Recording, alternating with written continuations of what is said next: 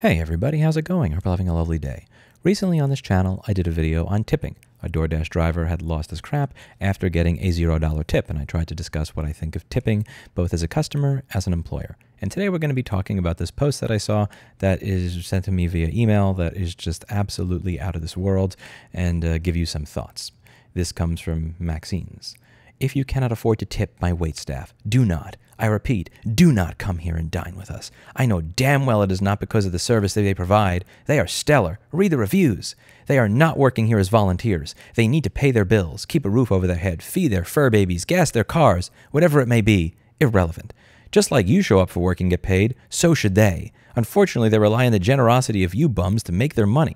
Again, if you are too cheap to tip your server here or anywhere else, don't go out to eat. In the words of Fergie, so if you ain't got no money, take your broke ass home.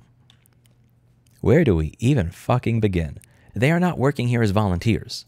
Apparently they are because you don't pay them, you piece of shit. If you're a business owner, oh my God, maybe I'm salty. Tell me if I'm being salty.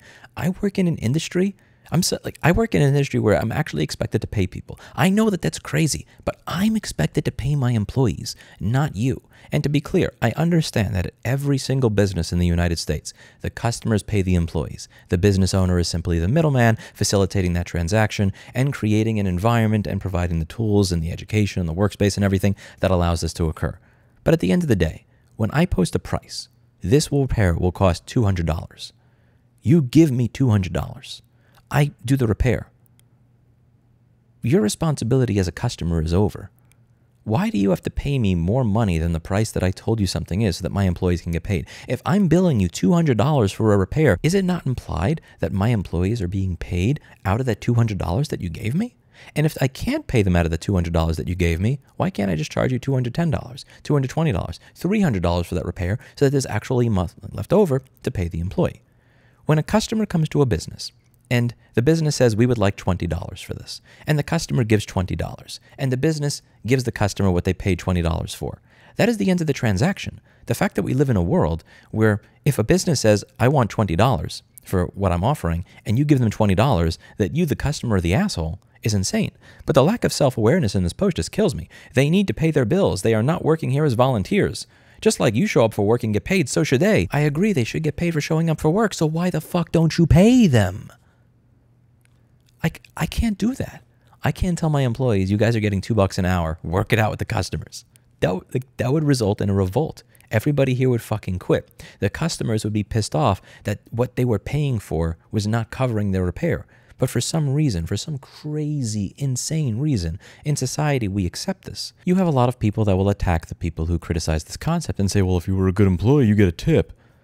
She's admitting that they're good employees. Yes, there are employees that will do horrible service, and these employees will not be tipped. At the same time, the owner of this establishment is saying in this post that their reviews are great and the employees are great. So if you believe your employees are valuable and you admit that they provide you value, then why don't you give them value in exchange? And to be clear, I have nothing wrong with the idea of tipping if it is done as a courtesy. So in a video I'm about to put out, there's a customer who dealt with a technician who told him you're probably going to have to wait 2 weeks for this to be fixed, and it's going to be a royal pain in the ass. And then he decided to not charge the customer. He noticed he didn't have to replace the part, so instead of sending the device back to Samsung, he fixed it in a few minutes with a soldering iron. He received a tip as a result of that. I am all for tips when that is the way they work. There's no problem with having a tip jar, and when you go above and beyond and offer extraordinary service, the customer says, here's $20, here's $10, here's $100. Thank you for saving me time, money, hassle, and aggravation. Thank you for going above and beyond to help me.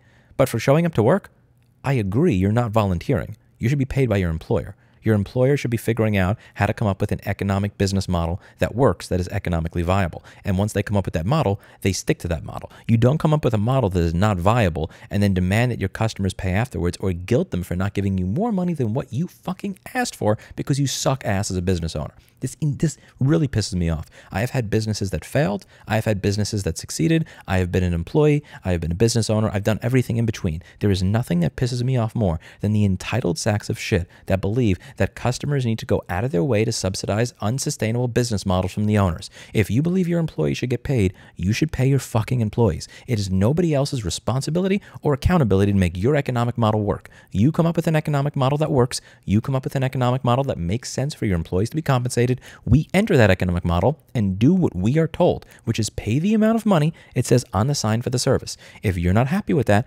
charge more money for the service and figure out how to pay your own fucking employees yourself and get the fuck out of my feed.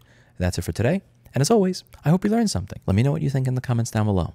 I'll see you in the next video. Bye now.